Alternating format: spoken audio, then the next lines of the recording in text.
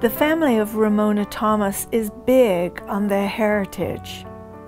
To preserve their history, they have collected photos, searched genealogical records, and tape-recorded the stories of many family members. In 2003, Ramona's brother interviewed family matriarch 88-year-old Ruth Roland. Ramona transcribed that interview, added family photos, and the result is this award-winning project, My Lifetime Interview. The text in this book is Ruth Roland's. Like Ruth, it is free-flowing, unvarnished, and unedited.